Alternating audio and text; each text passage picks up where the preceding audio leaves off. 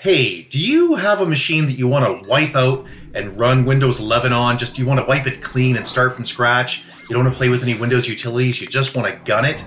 Or do you have a new hard drive you put in, or a hard drive you've upgraded in an older machine that you want to now install Windows 11 on? Well, we're going to show you how to do that right from scratch. First thing you need to do is go to, well, just Google Windows 11 Media Creation Tool. And we could give you a link, but it's so much faster for you just to Google it. The first link, if you Google, is download Windows 11. Strangely, not the first one if you use Bing, but we'll leave that alone.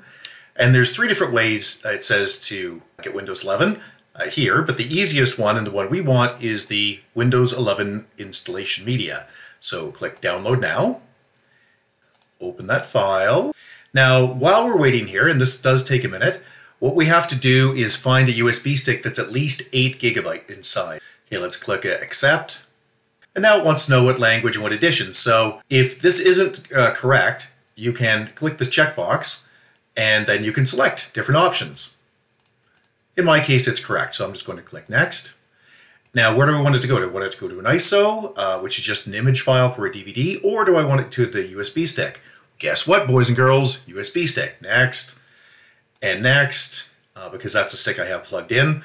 And this is going to be downloaded in just a few minutes. It will then copy it onto the USB stick and make it bootable. And we'll be right back. Take that USB stick and put it into your computer with the new hard drive, or the computer that you want to just completely wipe out without bothering with utilities. You just want to pancake it right from send it right back to factory.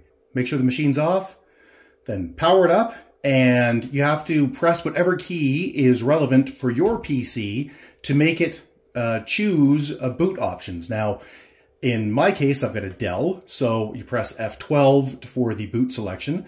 If you don't know what you're doing with this, often it's F2, delete, and sometimes on older machines, even escape. But often F2 or delete, just press them over and over again to get into the BIOS. We can change the boot order. Again, in our case, because we've got a Dell, we can just press F12 over and over again, and it will bring up the list of boot options for us. So let's do that. Power up.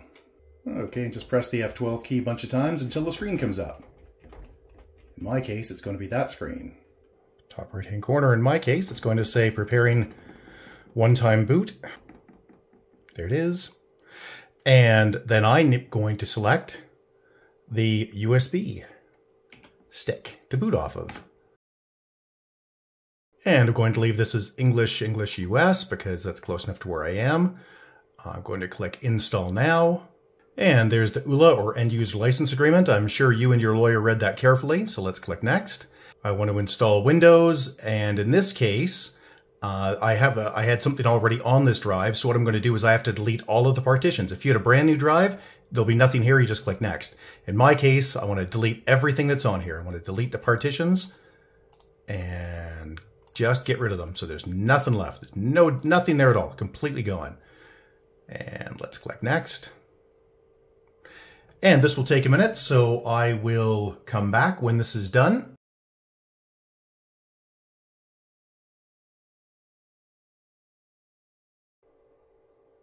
In my case, I'm in Canada. So Canada, there we go, and yes. And yeah, I will leave the default keyboard. American keyboard's fine. No, I don't want to add another keyboard layout. And now it wants to connect to the internet. Now you might ask why it wants to do that right away. Well, it wants to do that because it wants to force you into having a Microsoft account. It also wants to check for updates. Now, if I didn't want a Microsoft account initially, I could simply click I don't have internet.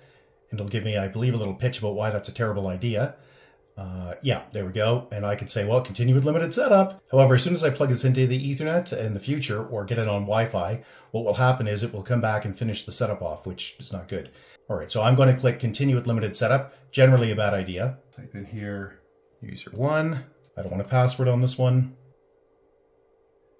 Sure. Now, you may ask why Microsoft is asking you a million questions. And the reason is European law requires each question to be separate and clear. So they can't do that Mondo screen anymore with a whole bunch of questions on that you could just say yes to the defaults. You have to go through each one, which is a pain in the butt. There we go. Now you might think, well, we're done. No, there's a couple things left to do. First thing you really need to do is get this connected to the internet. So in my case, I'm going to plug the Ethernet in. In your case, you might want to get it on Wi-Fi, whatever works for you. Get into Device Manager. So just right-click on the Start button and select Device Manager. And as you can see here, there are a bunch of devices that are not running, and that's not good. We need to get that fixed. So the first thing, again, is bring up Device Manager so you know what you're up against. Second thing you need to do then is to run a Windows update. Easiest way to do that is to right-click on the Start button and select Settings. And then just click Windows Update at the top right-hand corner. And by the way, in case you're wondering, well, why wouldn't it find those devices? Yeah, because if we'd had it connected to the internet already during the install, it would have. So you can see it would have downloaded. You can see here, there's a whole pile of devices, right? So I'll also click this Download and Install Cumulative Update, the June update. And while we're waiting for that, another thing that really needs to get done is to flash all of the hardware. So what you want to do is click your Start button, go to Edge. By the way, Edge is just Chrome, so I highly recommend it. I'm going to surf off to Dell.com. Let's go to Support and Support Home. And you can either enter the model you've got in the Dell case, or you can just let it identify it. So we're going to let it download its little utility to do the identification, better known as Support Assist.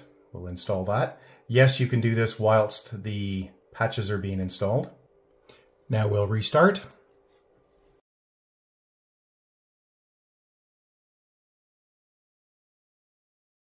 And as you can see, it's forcing you to have a Microsoft account. Don't want one. So I'm going to select back and I'm going to select skip for now.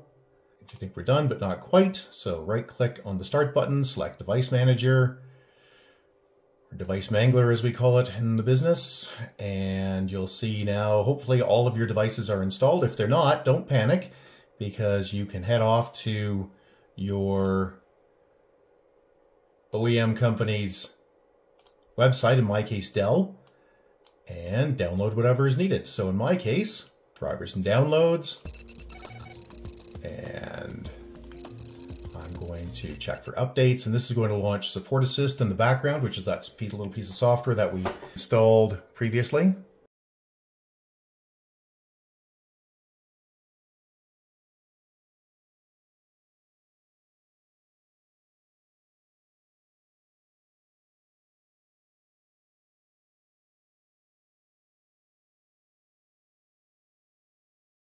And you're probably wondering about the Windows 11 license. What happened with that?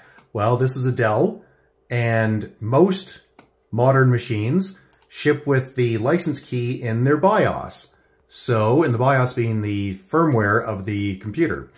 And so, Windows 11 machines, a Windows 11 license can come from any machine that had Windows 10 on it previously. So, this machine had Windows 10 on it before. Even with a brand new hard drive, it doesn't make any difference. Windows will go out when it boots up and connects to the internet, and it will activate automatically if the machine had Windows 11 on it already.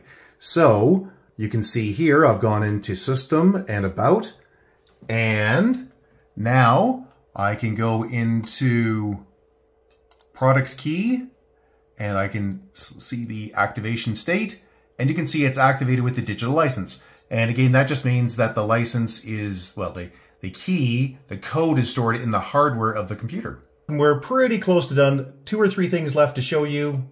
First, let's go back to Device Manager, make sure there's no bangs. A bang is a triangle with a yellow exclamation mark in it. Nope, everything looks clean, so that's good. Next thing is go do another Windows update.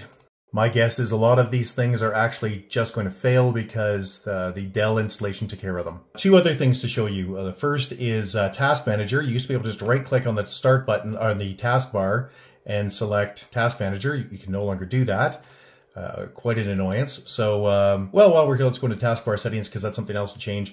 Having the Start button in the middle and having it dynamically expand is really obnoxious. It's pretty, but it's obnoxious. So if you want to turn that off, and I certainly do, change that from center to left, and it will move it over to the far left. So that's gone. That's a good thing. And then to bring up a task manager, there's a couple ways to do it, but the easiest way is on your keyboard, press Control-Alt-Escape. And you can select more details, go into Performance, right click, change graph to logical processors. And you can see this is an 8th generation i5 with a pretty impressive 6 cores. And these are full cores, not hyperthreads. This is running the integrated Intel 630, and this machine is going to fly. It will work really nicely. It also has SSD.